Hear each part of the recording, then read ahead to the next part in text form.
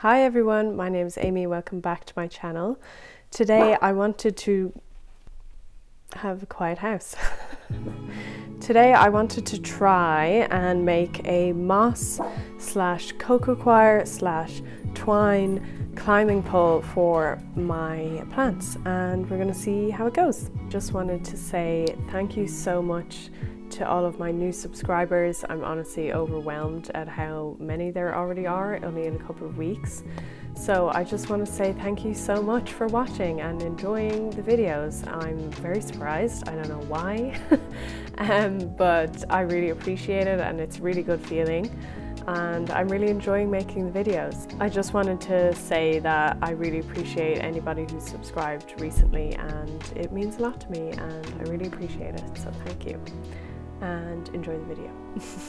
So guys, what I'm using today, I have a scissors, I have jute string. This is the string that I just always use for everything around my house and on my plants. I haven't made one of these before ever, so let's see how it goes at the end of the video. And then I have just some bamboo sticks that I usually use for the outside garden. I have quite a few of them here.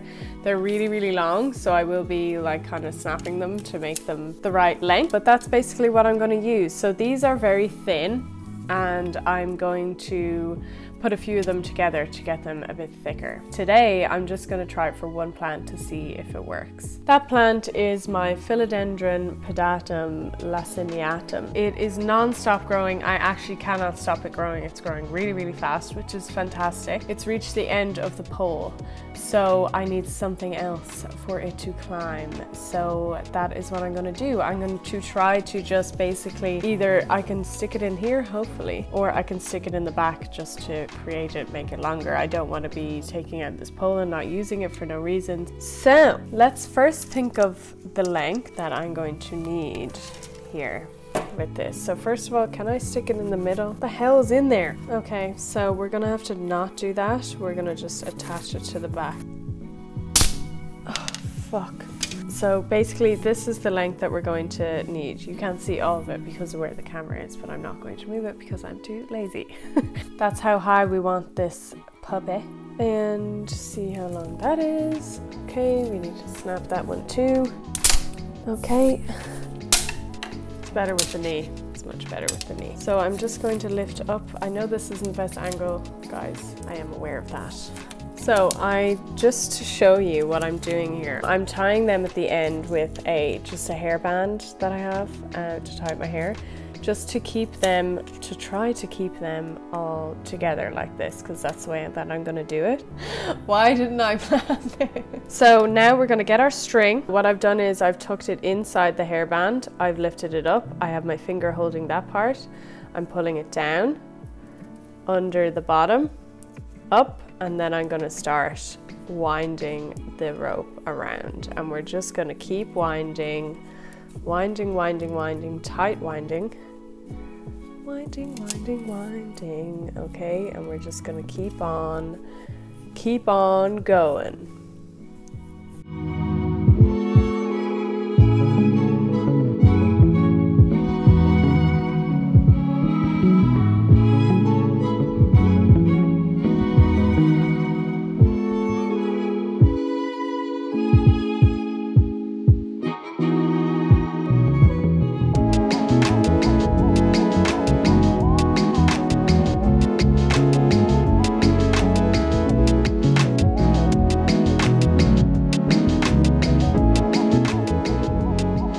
So I'm at the end here. I'm just going to tie a knot. Got really lazy there towards the end. You might have seen my fingers are really sore after that. So this is my something pole, my climbing pole. I'm just gonna call it a climbing pole. It's not a core pole, it's not a moss pole, it's not anything, but it's the same purpose, same thing, just using whatever I already had at home. I just want to show you, I basically just stuck it in the back of the moss pole that was already there.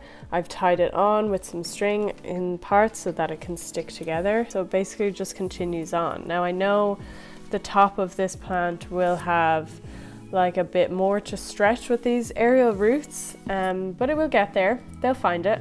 So it's been a couple of weeks later since I originally did the kind of coconut coir or twine moss pole that I have actually behind me on my philodendron pedatum. So it's working very well. It's actually grown up and it has some aerial roots going into the top of it there. So I'm quite happy with how that worked out, but I didn't put up the video yet because I've actually thought of something that I think is a bit cooler than using bamboo sticks. I know, as I said, that you can use any type of sturdy thing that you can find that won't rot in your soil. But we had quite a bad storm here a couple of weeks ago and we lost a lot of big branches off trees that are near the house. So I was kind of walking by and I was thinking, it's just such a natural, you know, if you're looking at ivy or whatever. I live in Ireland, so ivy is very common here, but the way that ivy grabs onto trees and climbs and all of that, it's just so beautiful. It's such a natural way for these things to climb. And a lot of the houseplants that we love, like philodendron, monstera, they love climbing up things. And what's better than to provide a much more natural climbing thing inside your home? I think it would be much more aesthetically pleasing. So what did I do? But I went and I got a cool looking branch. Now I have seen some things online. I'll try to find a photo of it, but much more natural looking moss poles. Ones that aren't straight up, ones that are curved, you know, ones that you can even bend. I was just looking at the stick and I was thinking, this is a lovely looking stick, isn't it? I just think it's really, really beautiful. It also has some lichen on it that I think is really pretty. They're kind of like air plants, I guess. In Ireland, you can do like tests on air quality and stuff on them, and they're really pretty. So I think that I'm going to try and use this now, and I'm going to cover it in twine. So it's the same process as before. I'll probably speed this up so that's not super boring.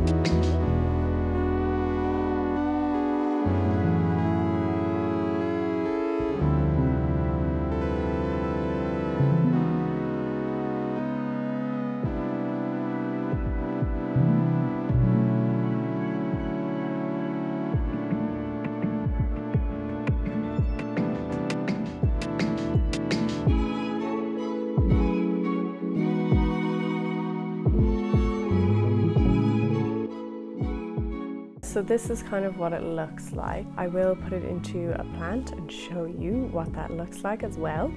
But yeah, so this is it. I honestly really like the kind of natural look that it has. Twine is basically just there to help the aerial roots grab on, and it's kind of a rough substance, so I think the aerial roots will be able to stick to that much easier than if it's just, you know, plain wood.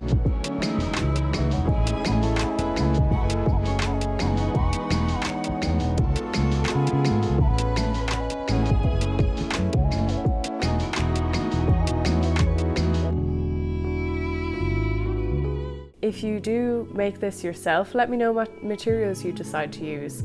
I would encourage you to use anything you have lying around. I mean, really all you need to have is some kind of structural element that will provide support to your plant and something grippy for the aerial roots to kind of dig into. So you need that support for heavier plants and for bigger leaves, and you need that kind of grippy texture for the aerial roots to grab hold of. Really, that's all you need. It doesn't really matter what you make it out of. But of course, if you feel like it and if you want to, you can also buy moss poles or cocoa poles in most garden centres. If you enjoyed watching me make this climbing pole for my philodendron pedatum, please hit like down below, and if you enjoyed this video and you want to see more and you want to be notified whenever I post, click subscribe down below as well as the notification bell, and I will see you in the next video. Bye!